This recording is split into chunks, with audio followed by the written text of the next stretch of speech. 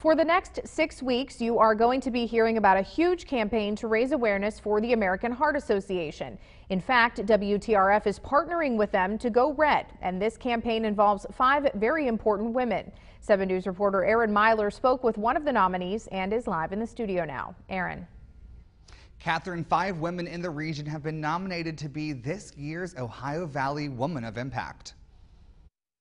This 6-week fundraising and awareness campaign brings awareness to the causes and effects of heart disease. 1 in 3 deaths among women are from heart disease or a stroke each year, and 80% of those deaths are preventable. WTRF's General Sales Manager Lauren Hersey is one of the 5 women nominated and finds joy in supporting women. I am very passionate about women's wellness and the organizations that I serve, like the YWCA and WELD and the Women's Giving Circle.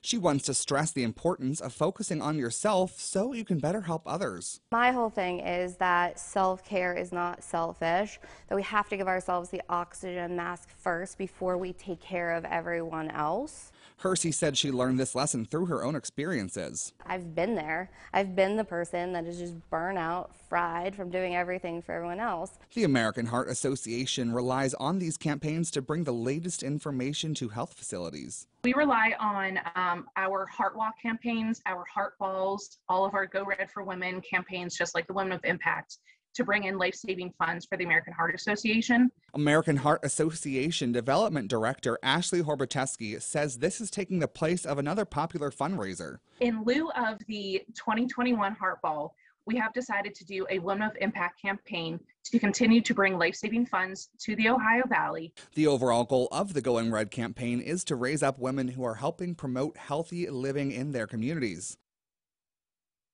If you would like to join the fight against heart disease, head over to WTRF.com to get involved. Live in the 7 News studio, I'm Aaron Myler, working for you. Aaron, thanks. It's